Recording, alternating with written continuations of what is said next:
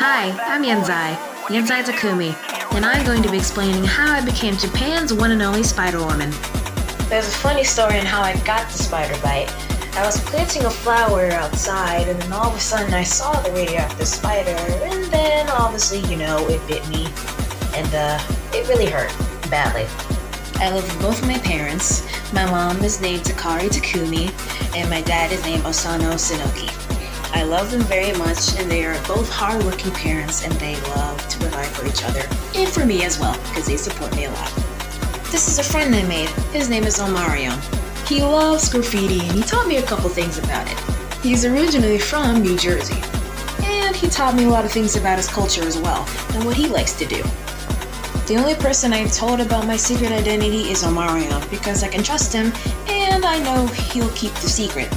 But sometimes the downsides are not so good. Having the police chase after you and hiding the identity from your parents. But besides that, being Spider-Woman's pretty fun. You get to save the city and save people, and you get to stop bad guys from ruining it. Anyways, that's all I got for you guys today. Thanks for watching the video, and be safe out there.